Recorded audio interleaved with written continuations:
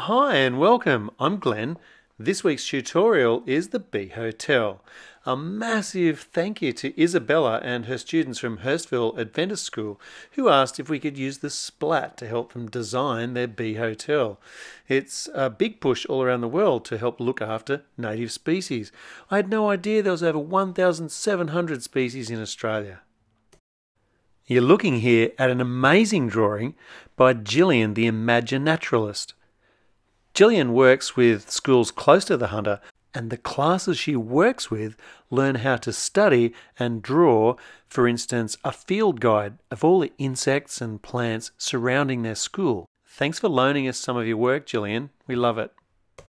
My starting point for this drawing is way over the left side of the page because I'm planning on doing two drawings. So we'll start off with step one, trace around the outside of the splat. Now draw in two edges of the cube. One there and there. Great. We're going to draw a roof. There's 2 points right there and there.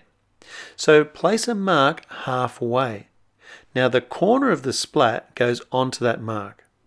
And then draw a line that's straight up and down or vertical. Goes from the blip down.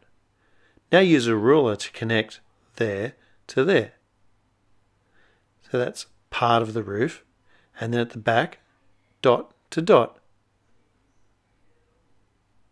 Cool, so that's the triangle of the roof. Now I'm going to put the point of the splat on the top and I'm going to run a line on the splat angle backwards. Once you've done that, grab your ruler and then connect those 2 points. You may choose to erase that line depending on your design. Make a really short line that comes down from the point of the roof. Then watch as I copy each of the lines at the front to create the edges of the pieces of timber.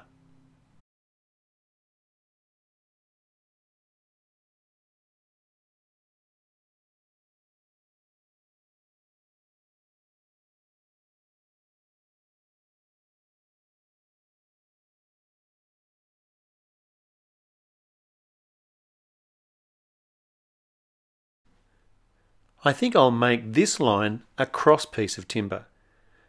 I could go below or above. In this case I'll go above, and on the floor I'll come up as well. Normally we'd see a line where the wall meets the floor. I'm going to leave them out of this drawing because it's going to be full of sticks for the bees to nest in. I'm drawing a clay pipe that gets filled with mud for some species. I'm going to draw it in here and use the small lips, but what angle?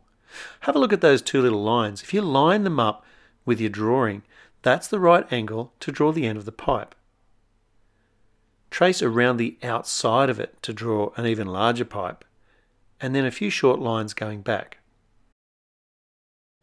Let's draw a stick. Some bees like to nest inside holes bored into the stick. There's the growth rings. So let's have a go at drawing something like that in our bee hotel. There it is drawn inside the hotel.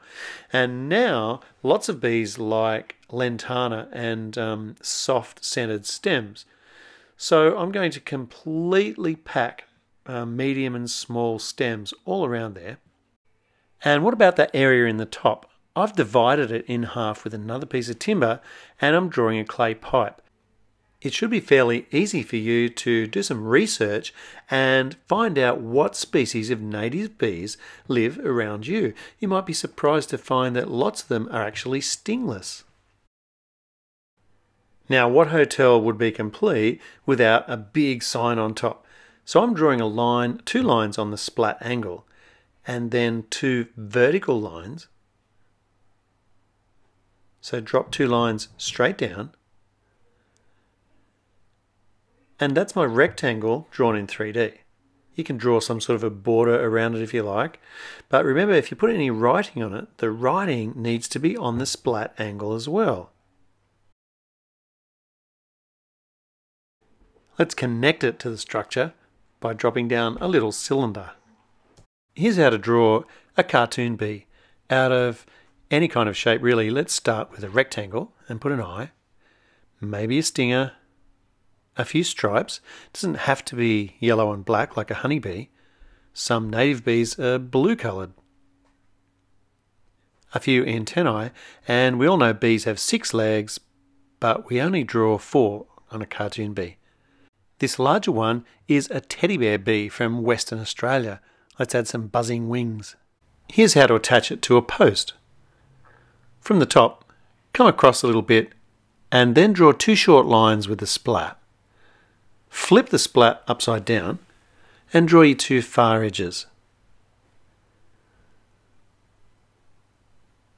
We're going to drop some lines straight down. I'm going to use a ruler. So there's 1, 2, 3 points where you need to drop lines down. If you hit the motel, skip over and keep going for a little bit. And make sure your 3 lines are parallel. Great. So that it doesn't look like a metal post, if you put a little bit of grain along the long side and then on the end some little growth rings to make it look like timber. My next step is to go all the way around the outside with the cutting line, a darker or firmer line. And now for my second drawing. We're going to start off in exactly the same way, but we are going to make some changes. We are going up market for the second bee hotel. Hey, I've learned that all bees love some water, not tap water. It's got to be rainwater. But I wonder how you could design a solution to store the rainwater and then supply it to the bees.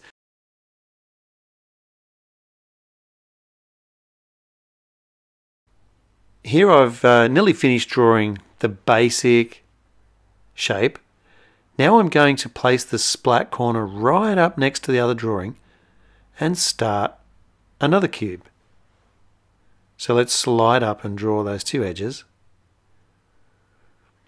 But this time, when I draw the triangle, I'm going to go halfway along that line and put a mark, using the splat to get that line straight up and down.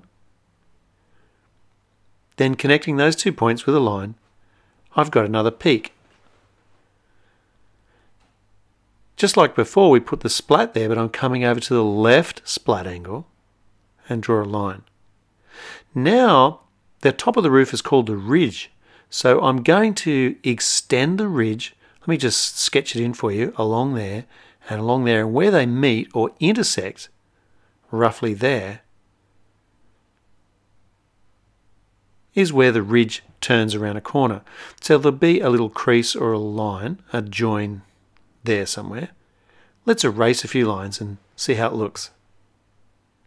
Oh, now we're looking like Bee Hotel. This would be much more difficult to make. I'm not suggesting you do. It's more of a drawing exercise. So let's see how far we can go with it.